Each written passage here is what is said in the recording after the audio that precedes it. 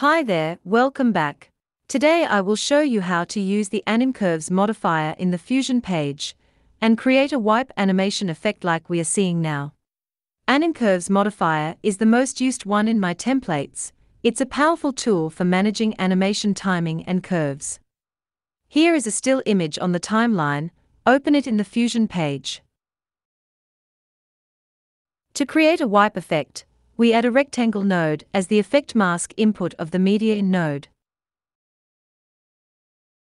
Change both the width and height to 1, so that the whole image is selected in the view. When we move the mask from left to right, we get a wipe effect revealing the image. If we want to wipe at an angle, we rotate the mask. Some parts of the image are cut out, because the mask size is too small. We can increase both width and height to something big, like 5.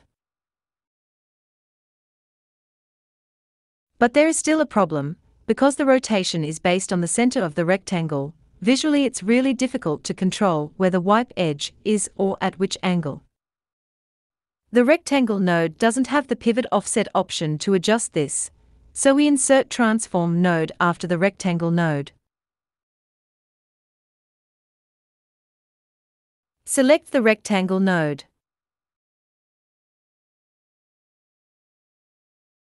Change center X to -2, so the right edge of the rectangle falls right in the middle.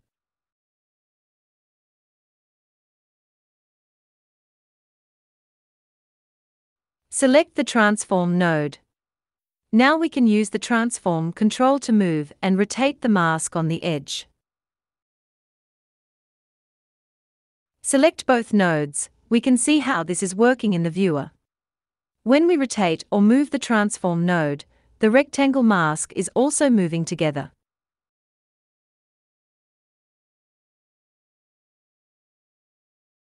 This effect is basically a linear mask that we can use to select one side of an image. Animate the transform center. We will have a wiping animation to reveal the image. Move to the last frame of the clip. Mark a keyframe for the center parameter. Move the transform center to the right until the image is completely shown in the view. Go to the beginning, move the mask to the left until the image is gone from the viewer.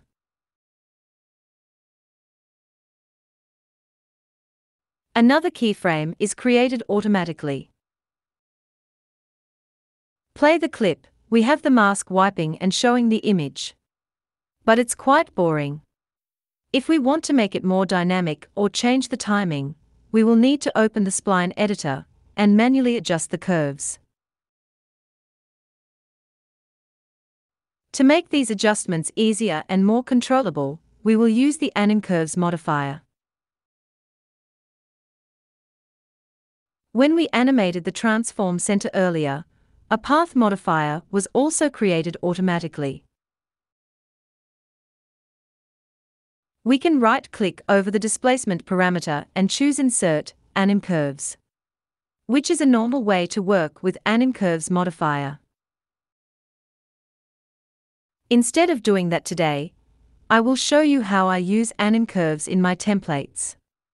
Right-click the path header bar, select Edit Controls. In the Edit Control window, create a new control called Animate In.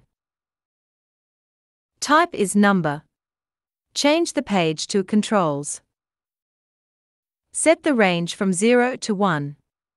Select Slide Control as input control. View Control to None. We don't need to control it in the viewer. Click OK to confirm. A new control is now added to the Controls page in the inspector. Similarly, add another control, Animate Out. Except the name, all other settings are the same as the previous one. Right-click Animate In, choose Modify with Anim Curves. Rename the modifier to Anim Curves In. As we are creating animation based on a clip, we set the source to duration. For the curve option, I always set it to easing as default in my templates. With this option, there are two drop-downs where we can choose the predefined smooth curves. Make sure the scale is set to the default value 1, it will animate the value from 0 to 1 automatically. For the rest of the parameters, we will leave them as is for now. Now open the path section, remove the animation path from the displacement parameter. Modify it with a simple expression, linked to the value of animate in. Go to the Anim Curves section, select Bounce from the Out list, and play the clip. We now have a smooth wiping and bouncing animation effect. If we want to run animation faster, we can increase the time scale. For example, set the time scale to 2. Play the clip, the animation now runs twice as fast.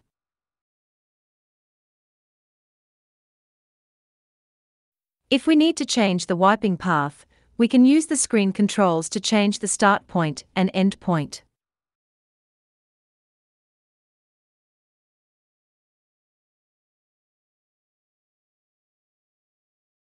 We can also publish the points, and adjust the points with controls in the inspector. Drag the mouse to select both points. Right-click in the viewer, select Path 1, Polyline. Check the Publishing Path Points enabled. Right-click again, choose Publish, Publish Points. Or simply press the shortcut Shift-P to publish the current selected points. Now we can change the points value with controls in the inspector.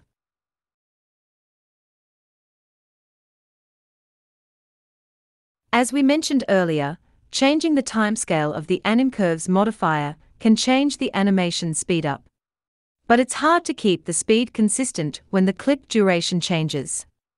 Because the scale is always based on the length of the clip, in this case it takes 75 frames to finish animation with the scale set to 2.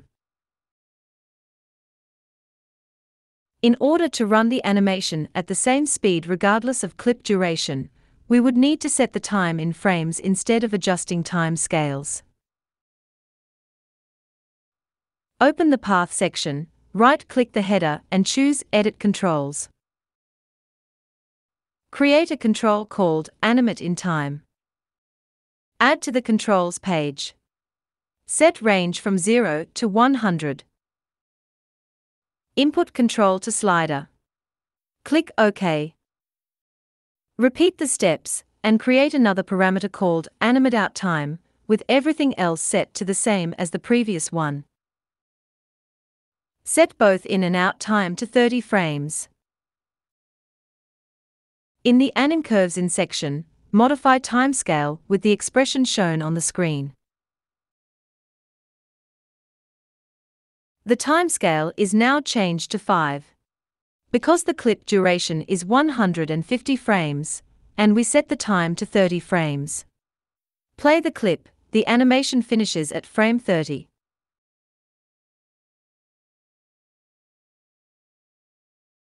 As you might have noticed, we also created Animate Out controls. These will be used to control Animate Out animations. Right-click Animate Out, modify with Anim Curves. Rename the curve to Anim Curves Out. Similarly, we change the source and curve options. Check the invert option to animate the value from 1 to 0. Since this for the animation running at the end, we will need to add some calculations for the timing scale of offset parameters. Modify the offset with a simple expression shown here.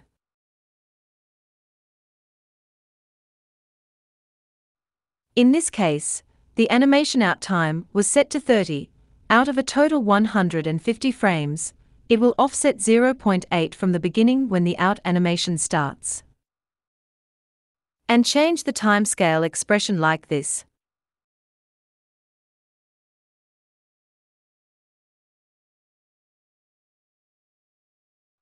The scale is changed to 5 as expected.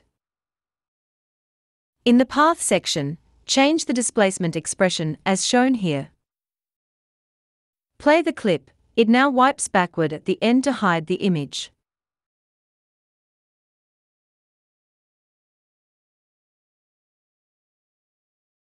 With this approach, we separate the Anim curve's modifier from the parameter we want to animate. It allows us to reuse the Anim curve's value on any numeric parameters. For example, we can create a zoom in and zoom out animation at the same time when it wipes in and wipes out. Insert a transform node after the media in node. Modify the size with a simple expression like this.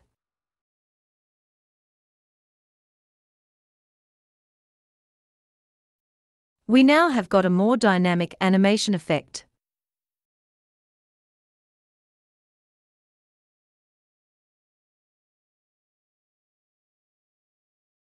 We can also add a bit rotation effect by using a similar expression for the angle parameter. And got something like this.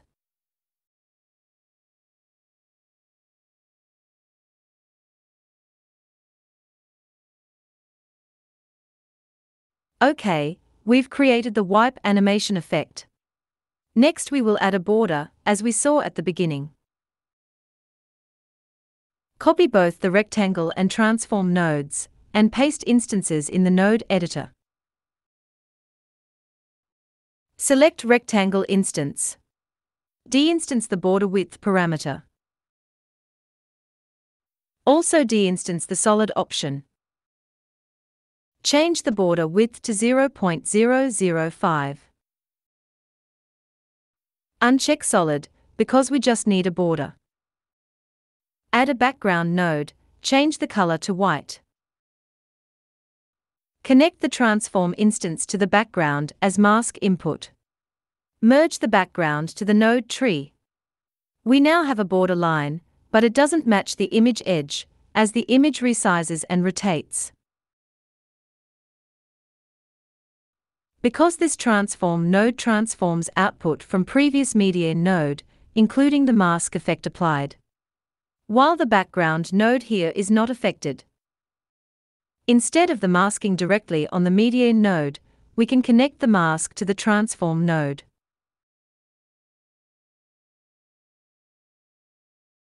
Check the Multiply by Mask option in the Settings tab of the transform node.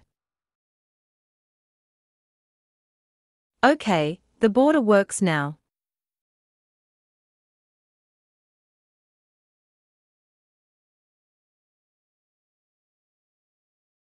We can change the border color using the color controls in the background node. Or change the border width with controls in the rectangle instance node. All right. This is how I use the Anim curves to create the wiping effect. As usual, you can download through the link in the description below. Once installed, you will be able to use it directly in the edit page. Here are some logos I used in the previews at the beginning. I will demo how to create the wiping on and off effects on multiple clips using the wipe effect. Add the effect to the first clip, and we got the default wiping on and off effect. Turn on the Fusion overlay, and change the start and end points, so the wipe starts close to the logo.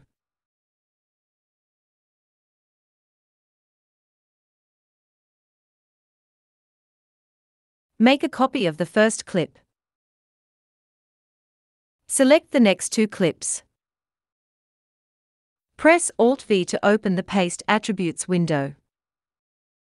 Check only the Fusion Effects option. Click Apply.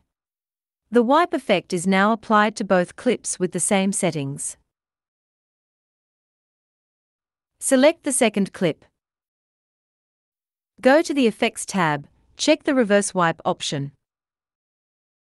Now the wipe starts from the right side.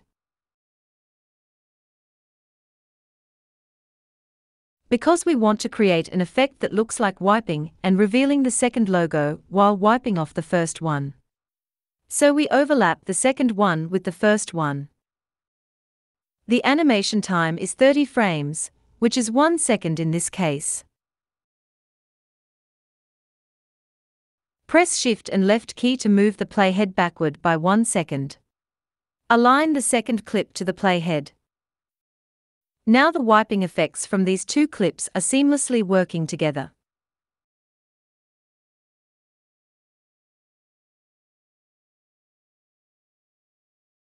Similarly, move the playhead to the beginning of the third clip. Move the last clip back and align with the playhead. Okay, this is how to create wiping effects among multiple clips. If needed, we can add more clips and repeat the steps to continue this wipe effect. For example, adding a title clip. Press Alt-V to paste the fusion effect. Align the clip. Reverse the wipe. The title is now added as part of the wiping animation series. Alright, that's all for today. Thanks for watching, and see you next time.